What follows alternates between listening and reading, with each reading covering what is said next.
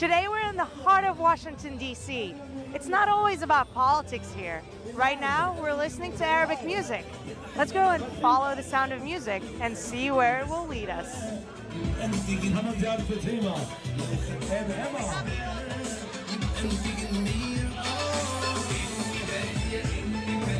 Hey, what's happening right now? Why all these crowd are here? That's a very good question. To give you a quick rundown, we're the Bearded Bakers from Sydney, Australia, and we're here to showcase the Palestinian culture, hopefully in a way that's never been done before, through our food, our music, our hospitality, and personality. So thank you so much for having us, DC. It's been amazing. Amir and his family have been in the restaurant business for more than 20 years. He also has a background in architecture and came up with the idea of transforming shipping containers into bakeries. That led to launching Kanafa in Sydney, Australia 3 years ago, and now in New York too, and in Washington for a short while. Kanafa is in DC. We're here, baby. Life is on fire. Look at the crowd. Crazy. I lost my voice. Nothing better than love. Love, love. Yeah. These bearded bakers don't just bake. They bake with passion and they love to dance. I get to dance with people. What do you expect? It's a good time. Everyone loves it. We love you. If the food does not lure some people, the dancing does. People stop by to get a taste of Middle Eastern culture.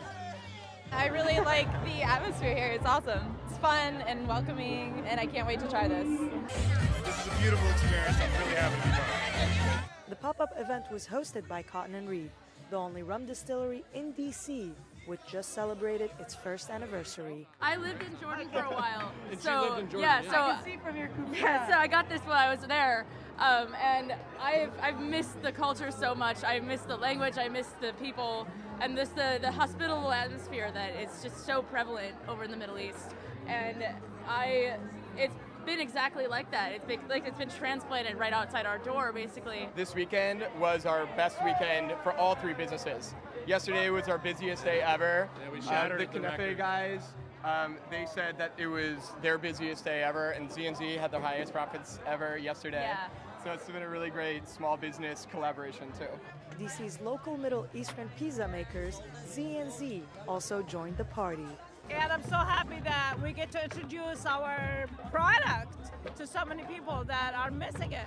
A lot of people craving the za'atar, and now they get to have it on the old-fashioned cooking method, the saj. We're trying to change the image of what traditional media sees of Arabs, and I think we're doing a great job of portraying a positive image of Arabs. Chris Hassan Frankie, founder of the first Middle Eastern cocktail bar in the area, also participated. All my drinks are inspired by the Middle East in one way or the other. Either they have a Middle Eastern ingredient or flavor, or it's the idea for the drink comes after a Middle Eastern song, or even like a Middle Eastern joke. So there's always some element of the Middle East, like whether the Arab world or like the greater Middle East in the drinks. It seems this event to highlight Middle East culture was quite a hit here in Washington. Sama Dizayee for VOA News, Washington.